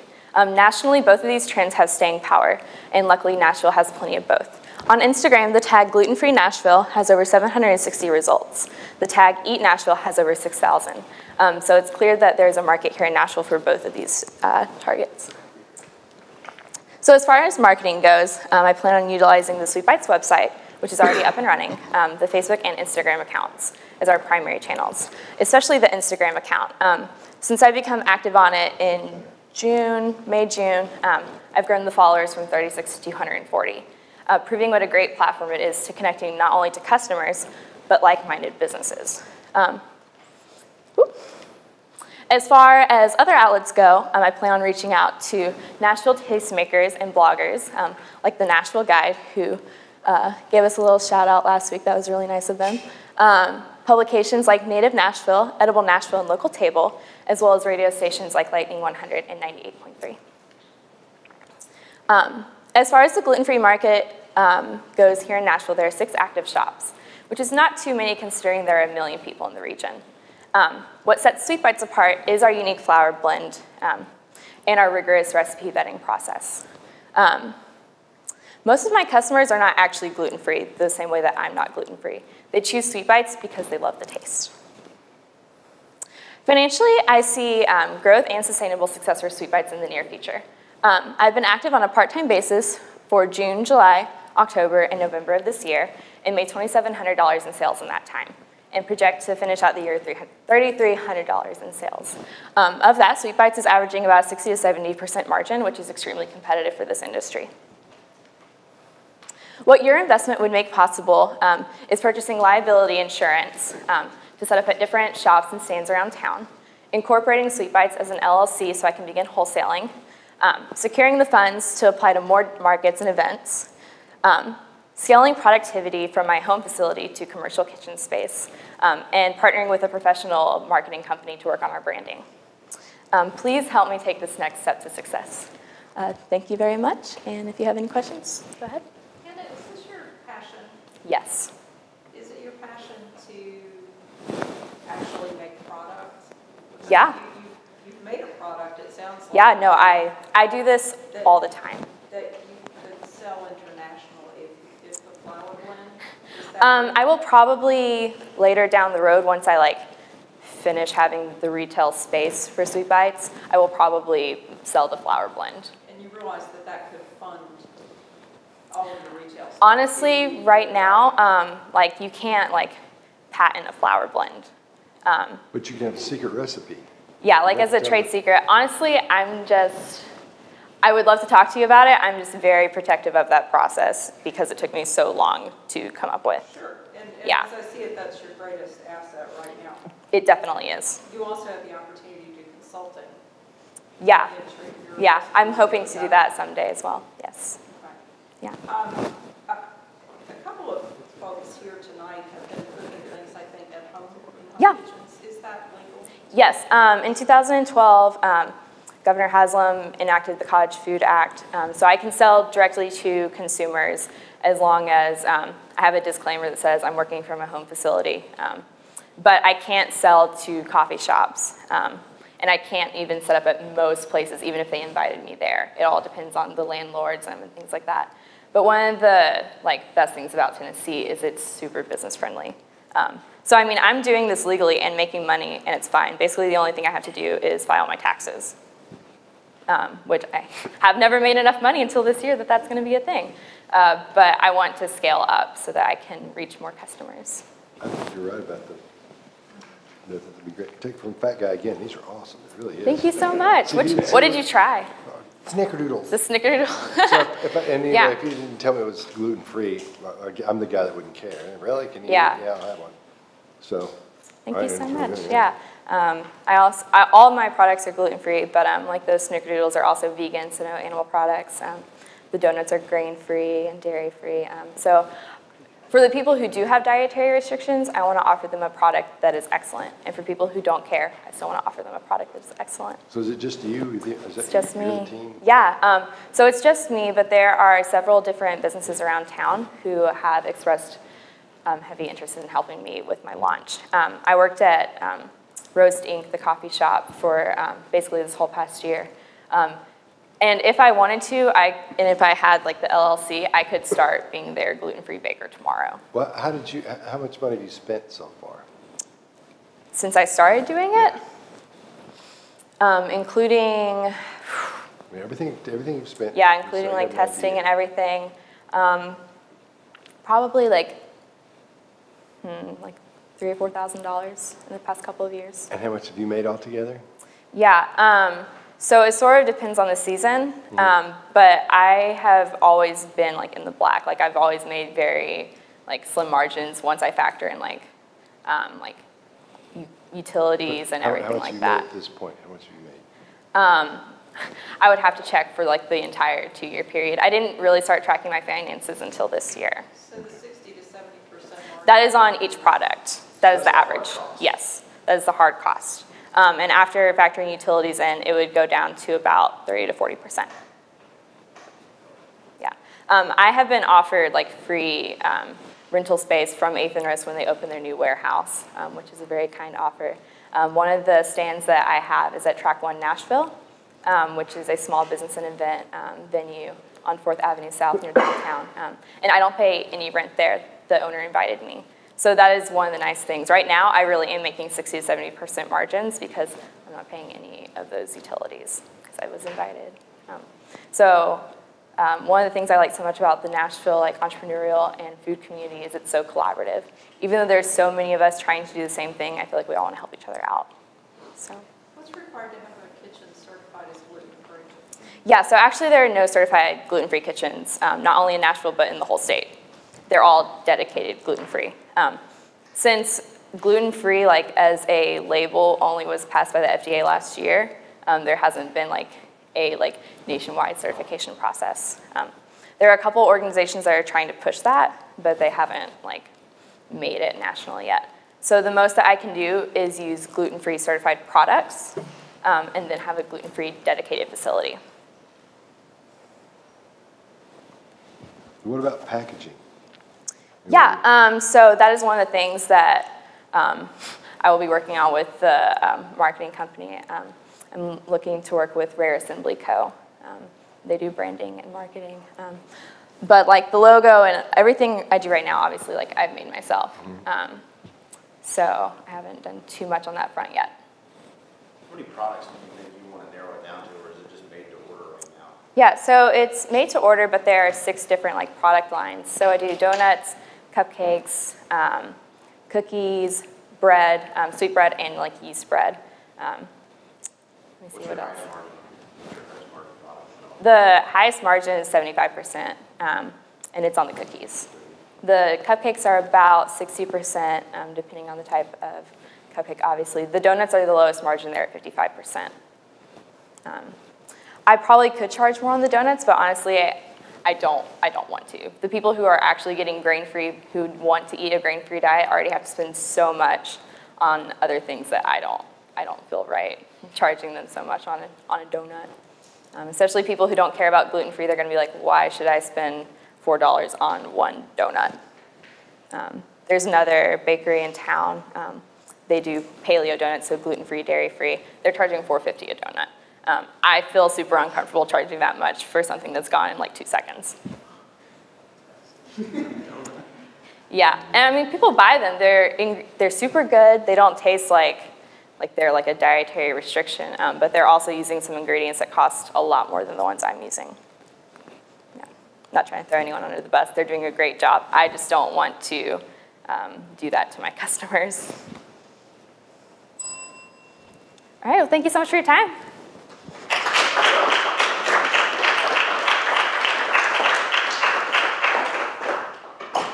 Good evening, everyone. Thank you for being here, and I just want to say that it really means a lot just to the support of Lipscomb University and all of you judges. Really jumpy. All right, and that's really blurry. I just want to tell you a little bit about myself, starting off, why I'm in this industry and why I'm so passionate about what I do. When I was really young, I fell in love with massage therapy. It was kind of weird because a lot of kids don't say, oh, I want to grow up and be a massage therapist. But personally, my mother, she worked to raise 3 kids on her own. And at the end of the day, she'd have a simple request when she came home. It would be, hey, honey, can you take off my shoes? So I'd take off her shoes gladly, and then I'd just rub her feet. I saw how good it made her feel, and I wanted to make other people feel that way too. So the problem today, and why Natalie's Office Spa is so important in our business world, is this. Basically, every day you go to work, and there's so many different things you encounter that could stress you out, make you less productive and unsatisfied at your job. And especially my generation, I have seen that most people think they'll stay maybe a year, 2 years, but it's not like in the past when people stay 5, 10, 20 years. And that right now we're looking at talent that comes into an industry and stays. So basically we're looking for employees that see the quality of life and are willing to stay with the company as long as they're providing those services. Natalie's Office Spa is providing massage therapy services to dedicated companies, who are dedicated to the health and well-being of their employees. Sorry about that. Okay. So it benefits both. Obviously, we know that if you have better employees If they're happy, their customers are happy, the business is going to profit because people are going to keep coming back. But it's so much more than that. I've been studying retention rates and looking at what it means to have companies have to do a new hire every time someone is burnt out or they turn to addiction, or so many different possibilities. And so basically, my business is going to companies and saying, okay, we're going to be that difference. We're going to say, they're not thanking me, Natalie, they're really thanking the organization, saying, thank you for providing everyday service, their day, like the daily grind, and just giving back to them in that way. So these are 3 packet options. So I've been going to companies seeing what in ways I can customize massage therapy services, whether I've come in and do a chair massage at their desk, whether they can come to my office that I currently have in Brentwood, Tennessee, through a chiropractor. But primarily the main goal is to get companies who are expanding. Nashville is a great community for that, to get them to say, okay, we're going to actually build a treatment center. Could be just an extra conference room, multi-purpose room, but have that so it's stable. The employees know that it's there, but it's something that it is already contracted in the beginning and budgeted every year. So this is basically what it'll look like. This is a really old example from when I first saw this is my need. For getting companies, maybe 40 employees, that's what I would contract to the company. But then I wanted to really expand because I realized that this is a bigger issue and companies are really in need of this service. And personally, I can't do this all my life. I'm serving 250 plus employees on that regular basis. So I want to have certain therapists per company going once a month offering those services, maybe come for a week, schedule it out. And then I would obviously, with a discounted of scale, it'd be cheaper rates. So my clients, this is my target market. I really want to focus on urban cities, or urban, sorry, because honestly, this is a place where I've traveled, I used to live in LA, all my clients there, they were seeking massage therapy services, but they were paying over $100, and I want companies to start offering it. So basically, every company wants to be like Google. Every year, there's best companies to work for. Don't you want your company on that list? If you have a wellness program with massage, I can almost guarantee that you're going to get on that list. This is my plan. I want to really promote the website and a blog, networking, word of mouth, stress balls. This stuff is little things. I don't want to spend too much on advertising. Market analysis, this industry is not going away. Massage therapy has been around, really growing the past 5 years, but it's continuously growing as more people fall in love with massage therapy. I don't even want to talk about my competition. I worked for massage therapy in Beverly Hills and Green Hills, and although just 2 nights ago they had someone who was assaulted by a massage therapist, so companies really want to send their employees to places that are trusted, so I will thoroughly be making sure those policies will be in place to provide good quality therapeutic massage. Anyway, this is my team. This is the people that are really behind me and making this possible because it's not just me. Jonathan, he's an amazing marketing guy from Lipscomb. She works with me currently at Vanderbilt, and she's an incredible woman. She's actually helped me with my business plan as well as all the financials that I can't do myself. He's my web developer. He's a great guy, and she's another therapist. Can't get to the breakdown, but this is where I'm looking forward to doing, and I have a space that's a great opportunity just to open up right across from Lipscomb's campus, and I'm really excited about it, and that's why I'm so nervous. But yeah, I'm looking at this year being a big turning point. Thank you, guys. You talk to businesses to get feedback about the idea of offering your services in-house? Yes. So over the last couple of years since I've been at Lipscomb, I've really been pressed by everyone here to really get out there, and so I've met with a couple different people. A friend of mine who works at HCA but is on the board of another company. It's actually a counseling service. He pitched it to the board and the CEO, and they want to offer it for not only their employees but their clients as well. And then another local bank here who is really considering offering it part of their wellness plan. That's the people, the companies that already have wellness plans. It's really great to add massage therapy, and they already know the value. Will they be entering at the prices that you showed us on one of the slides? You said that was an old slide. Yes, so that slide with that chart, basically it's customizable, but I just wanted to give an example that obviously the larger I grow, the more cities that I go to, and the bigger companies, like say they open another headquarters somewhere else, obviously we're servicing more employees, so we want to give them a better rate. You mentioned economies of scale in there, and there are a few. Maybe you can use some equipment and so forth, but it's very labor intensive. Yes. So how much does that figure into your financials? Yes, I'm sorry I didn't get to that, but that's the other driving factor. Being a personal massage therapist since 2011, I've been in so many spas where they underpay you, and like Massage Envy, they're the biggest one in this industry, but I want to pay my massage therapist more than, let's say, 20-30%, which is what I was getting paid. And the best thing about it is that this is a network. I'm creating companies, getting into a plan where it becomes exclusive, and I want to offer, even as my spa grows, lounge, meeting spaces, and places where companies can hold events. So that's where those revenues are coming from, and I want to take care of my employees. It'd be hypocritical to pitch it to take care of their employees if I'm not taking care of mine. Kind of touched on it a little bit with the turnover. Is that something that's the norm in the industry, and how do you, just by paying them more? I mean, is it just you and a therapist right now, another therapist? So I have, so she's actually she's a licensed therapist. I have several people I'm kind of incubating. They're in massage school right now, moving toward certification and then national certification, which is what I have, so I can go to almost any state. Yes, I know that it's a turnover rate in this industry, but Massage Envy is a place where you turn and burn. You're going to pay for an hour, which really is 50 minutes. You get 5 minutes before, 5 minutes after. The therapist is really, it's quick. Other spas, therapists, I worked for the Omni Nashville. They paid me well over $50 an hour plus tips, and it wasn't just that. It's just I wanted to help people more. If you want to go there in luxury, yeah, great. I want it to be a treatment plan. I want it to be budgeted in every year. That way, at the end of the year, they don't got to use up a budget and say, oh, well, let's have a big party, because obviously, just using up a budget, it's not allocating the resources well. Are they going to local businesses as well right now, like Massage Envy, or are they just Who's they? Massage Envy? Are they going to local? No, businesses? so that's something else I learned from Adagio, another spa I worked for, but they had some unethical practices. So I actually realized that. I'm sorry I said that. That was not okay. So Adagio contracts with different hotels and things. I don't know if this is okay to say either.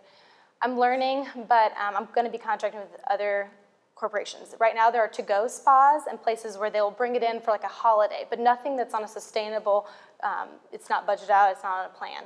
So that's kind of where I want to step in. Sorry if I'm butchering this. Just the only thing that makes me, if say you went into an HCA or somebody Yes. that had 250 plus employees or a lot more, and they said they have a massage therapist. They do. But their employees pay for it, and I talk to local employees that go to Lipscomb as well as some people on the board. They don't use it as much. Some do, some don't. I also will offer split costs, because obviously some companies won't pay for it because it's not worth it in the bottom line. But if they can at least pay a discounted amount, all my coworkers at Vanderbilt said they would definitely pay for a massage if it was just discounted and it would come to the office.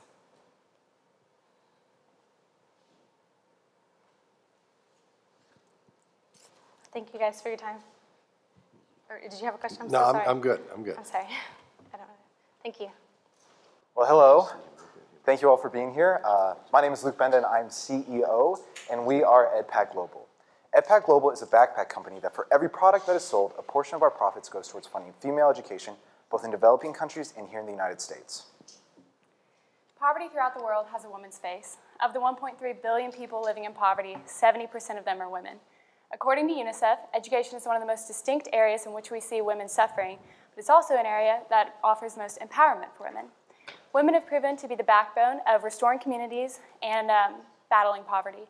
The holistic education of women will aid in the development of healthy families and the reduction of human trafficking and poverty and an increase in income potential. And that is where EdPack Global comes in. We are a social enterprise backpack company whose mission is to empower women both locally and globally. We want to do this by investing in partner organizations, namely Thistle Farms, located here in Nashville, Tennessee, and Mi Esperanza, located in Tegucigalpa, Honduras, and we've already met with both of these organizations. All right, here at Ed, our goal is to reach out to 18 to 26-year-olds, both male and female alike. More specifically, however, though, our goal is to reach out to college students. Currently, in the U.S., there are 50.1 million college students, all of which are going to need a backpack at some point in their life, or in their college career. At Ed, our goal is to provide them with a functional and fashionable product. At Ed, we realize that creating a backpack isn't anything new. We're not reinventing the wheel. However, at Ed, whenever you purchase backpack from us or a product from us, because we're not exclusively backpacks, you're not only purchasing a product, but you're investing into the Ed family. And that's how our products are unique. We create a large emotional appeal, which is a big thing currently for college students. College students today want to feel like they are making a social effort to change the world. And then by purchasing from Ed, they're able to do that. We do this through 2 ways, one of which is letters that will go out in all of our backpacks to our consumers. This will allow them to feel like they are part of the Ed family. Along with that, we also are putting patches on our backpacks. And so, like Macy said, with either a patch of Tennessee or a patch of Honduras, our consumers will feel like they are making a difference, and they will know where their money is going towards, and they will know where they're helping, which will make a huge impact on them individually. Our goal to promote our product is through social marketing. Currently we are working on our Instagram, Twitter, Facebook, along with our website. Those are all in development and should be out and done within the next couple months. Along with that, we're doing a Kickstarter in April, which will further the promotion along with giving us additional funding to start our company. We have a goal in May to do a college campus tour. Lipscomb University gets out significantly earlier than a lot of universities across the West. And so our goal is to go physically into those universities, showing off our product, telling people about the mission of Ed, and making them feel like they're part of the family before they even start purchasing from us. Along with that, our goal further down the road, and end goal is to get a celebrity to endorse us and become part of the Ed family, furthering our publicity even more. In the United States, there are currently 72 backpack companies or companies that sell some type of backpack.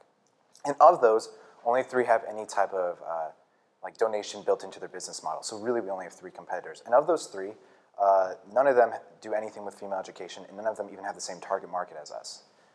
So we are going to sell our backpacks online. And there's a $10 discrepancy. It's for a marketing strategy. But we will be selling the backpacks for $75. The cost of material is about $11 plus manufacturing. That's another $11, so it comes out to be $22. And then there's our gross profit per product of $53. And then from there, that's where we take our donation of 20%, which leaves us with a margin per unit of $42. Our startup costs are a little over $30,000, and that includes basic inventory of 400 backpacks, basic marketing for video, and some legal fees. And essentially, all we have to do is sell 400 backpacks to break even because we don't have very many fixed assets or anything like that. And our goal is by the end of the year to sell 2,500 backpacks. That sounds like a big number, but when you think in the grand scale of 50.1 million college students, there's 100,000 college students just in Middle Tennessee. It's very attainable and realistic within our first year. And if we hit that, we'll have a gross profit of $106,000. So currently, we are in the second phase of our ready to launch. We are an official LLC in the state of Tennessee. Our website is currently being created. Our prototype is being made by a professional designer, and everything's going according to schedule. We will be hitting phase 3 by the end of January, early February. That's when we'll be looking for a larger investor to help with our Kickstarter fund. And then we will officially launch the business in April of 2016. That will include our Kickstarter video and also our website. And the reason that we really believe this is all possible is because of the team we have. I really believe that we have a very unique group of individuals that are very passionate and driven and energetic people that all come from very different backgrounds, though. All different majors, 3 different states, but we've all been able to come together and unify under what ED stands for. And we also have a graphic designer who's helping with our logo. We have a web designer making our website, and we have a professional designer, like I mentioned, who's making our backpack. But all this to say, I think the team is the main reason that EdPack Global will be the premier brand associated with female education in the upcoming years. Once again, the Ed family aspires to equip and empower women worldwide, and we are EdPack Global. Thank you. So how are you going to get people to know about this? How are you going to, how's your... How are we going to get consumers to be aware of Ed? Well, in large, it's going to be on social media, with that being a huge outlet for students today. So that's going to be a big form of our advertising. Along with that, word of mouth is going to be big because, like we were talking about earlier, college students are always trying to find a way to feel like they're socially making a difference, and they are making a difference in the world. And so whenever they start hearing about this company that's doing that, that's a big thing. Like Tom's, for example, whenever everyone figured out that they were making a difference in the world, just word of mouth blew up the company instantly. How much money have you spent on this so far? Who's spending the money? So far, our costs have actually been pretty minimal. Because whose money is it? It's my money and our money, so it's all out of our own pockets. We're still doing some basic debt financing. And you're the CEO? I am. So we are an official LLC, so basic legal costs, basic costs for our first prototype and getting all the materials together for that. But overall, our costs have been very minimal. How much? Under $600 right now. So what was the 30,000 on there? Is that what you want to raise? $30,000 is what we hope to have raised to cover our video, because that's the one thing we're really going for is Kickstarter campaigns can just take off. It's amazing what it can do. But to have a good Kickstarter, you need to have a very professional video.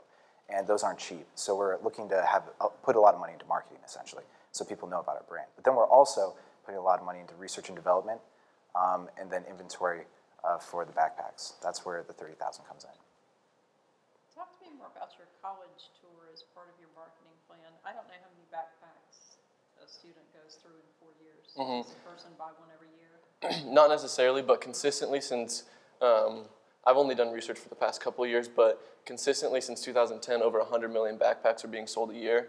And so with our number being 25,000, that's 0.0017% of the market. And so our goal is not necessarily to go to these colleges and just have tons of students buy it, but for whenever we take this college tour and we're going to a bunch of different campuses, just the brand awareness that we'll create is our goal to start peppering ed into each campus, and goals that over the upcoming years it will become more popular. How do most people buy backpacks now? Most backpacks are purchased online. Yeah. And so with that, we're going to sell exclusively from the website, at least to start, because that's how most backpacks are bought anyway. Especially whenever they're lifestyle backpacks. Whenever you get into like outdoor backpacking backpacks, those are bought in stores because you have to get fitted. But all lifestyle backpacks are mostly bought online currently. How many backpacks like that do you see here? How many lifestyle backpacks? Lifestyle backpacks? Oh, it's a vast majority. Lifestyle backpacks are almost all backpacks that you'll see on a campus. Yeah. I mean, so you see a bunch of them here? Oh yeah, lots and lots of them. Some popular brands are stuff like Herschel, but more of the sport brands, we kind of stay away from those, but lots and lots of people have them here. So your competition then, who's your competition? We have 3 direct competitors in there. Cotopaxi, which is more of an outdoorsy backpack company, so it's like you buy something and then you give towards like funding nature kind of stuff. And then another one is Stone and Cloth. Their backpacks are $175 a piece, and they give 10 hours of education. So that's the closest thing, but they are extremely overpriced in comparison to what we're doing. And how much are they?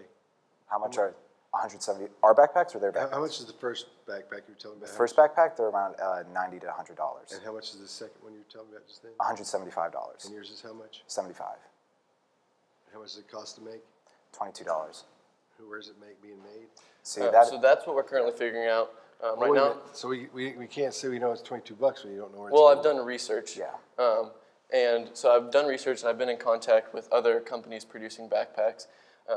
And we're currently looking at either outsourcing to another country or just building them here. But if manufacturing is in the U.S., it's going to increase the cost. And so that's what a lot of our research is going to right now, is figuring out where we can get these produced with still being labor conscious, because we don't want our product being produced in a sweatshop if our whole goal is to create better life. Say somebody said, okay, I'll take 1,000 of them. Then what would you do? Who would make the first move in that of you guys? I want 1,000 of them. So what happens? So the order would be made on our website, and it would be actually gone to our third-party warehouse. We're going to have a third-party warehouse, and then they would be the ones who actually take the order and then ship out the 1,000 backpacks. You couldn't do it right now? Right now? No, we couldn't. But we're working on the prototype that's being created. That was actually the picture. We made it in 3D models, so it's like we can send it to designers and stuff like that. Okay. Yeah, so currently the first prototype's under design, or under production, and we're just getting that sewn by a professional seamstress locally. And then once she does that, we're going to take it, we're going to make modifications just to ensure that the product is quality. And then after that, we're going to start getting in contact with manufacturers. But manufacturing research that I've done has put our estimates right about $22 to $25. Do you have a full marketing plan for your Kickstarter? They're exhausting. I don't know if you've ever done one, but they're... Yeah, I've done one before previously for a music project. So I have done some Kickstarter. We haven't figured out our full marketing plan for it yet. But since we do have until April, that's kind of like our next step. We wanted to make sure we had a legitimate product before we tried advertising it through a Kickstarter.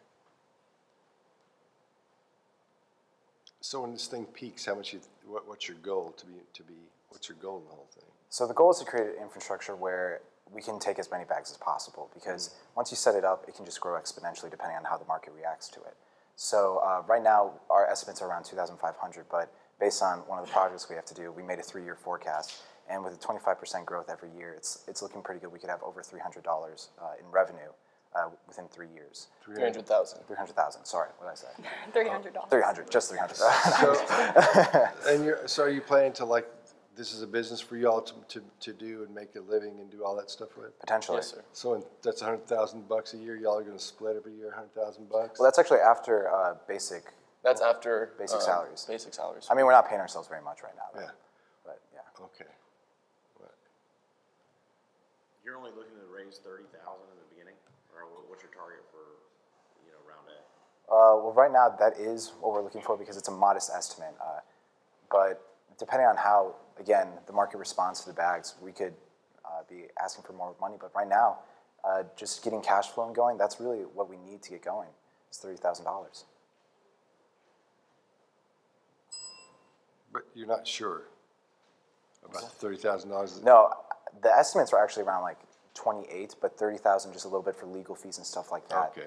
But yeah, 30,000. It's 400 backpacks, $15,000 for the marketing campaign, and we should be really solid. Okay. I'm good if you guys want. Well, thank you for your time. Yeah, thank you. Yeah. Well, folks, welcome. These folks are using. I think we're about ready to announce the winners for this round. I did want to acknowledge a couple of people that were in here. One is one of our winners from last year, and I'm sure you have shown him your desk to everybody that would stand still, right? But he actually used his winnings to build a prototype, and so Michael can show you that, and it's really pretty cool. It works, which was amazing. Oh, I mean, it worked. That was good. Yeah, that was. Yes, I know. So that's good. It rises. Yes, it does, and it didn't fall down when you put weight on it either. So that's good. And so I just, you might want to talk with him about what goes on after you win and how you continue to develop a business. I personally want to thank the judges again. Betsy, Scott, David, thank you all. They deliberated quite a bit upstairs, and we also have, I have some notes as well that we'll talk about, and they'll be glad to talk with you afterward as well. And yes. Oh, and then the other thing is I want to thank my good friend Miguel Cortez, who has put all of this on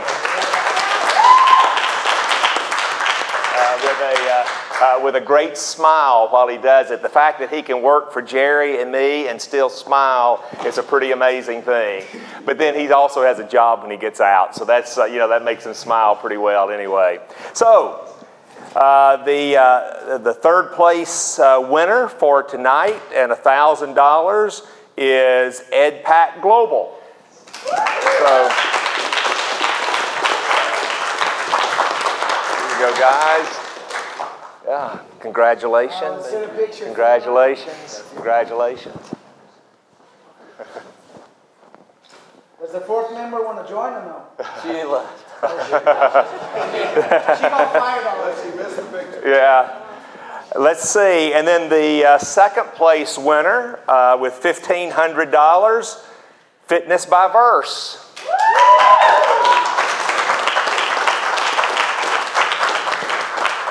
AJ, congratulations.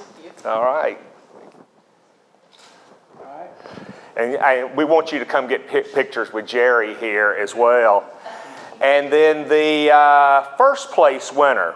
And by the way, all three of these have opportunities. They're automatically finalists in the April finals as well for the $10,000 prize. And Jerry will be talking with you about how to continue to move forward. And the first place winner for $2,500, Sweet Bites. Congratulations. Congratulations. So we'll let Miguel get a picture. All right.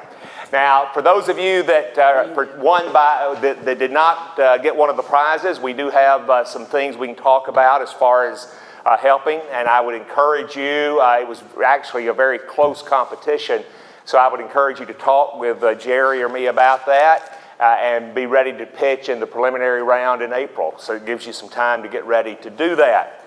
And with that, Jerry, it's all yours. One of the prizes I'm going to give to the three winners tonight, and that's going to be a free opportunity free to you, the winners, an opportunity to work with Scott Rouse at the Nashville Entrepreneur Center as a mentor for the next 6 months.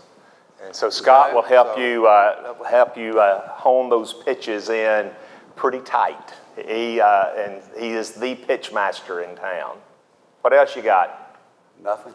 Nothing? Other than I do want to say, you know, I was very close. One of the reasons I didn't go to the room with the judges is that we've had mock competitions, and I've gotten very close to all of you, and so I've really enjoyed working with you. And I was not going to go up there and go through that. Yeah, but he did give me the list of the folks. I did not. No, he did not go up there. I will encourage you, though, we have a lot of resources at Lipscomb. You guys, many of you guys are going through Joe's class in the spring that will take you further to launch. And so spend some time working with us in the mock competitions, even if you have to set them up at times when we're not doing them for, you know, multiple presentations, okay? Just call me and we'll set one up for you, okay? Okay.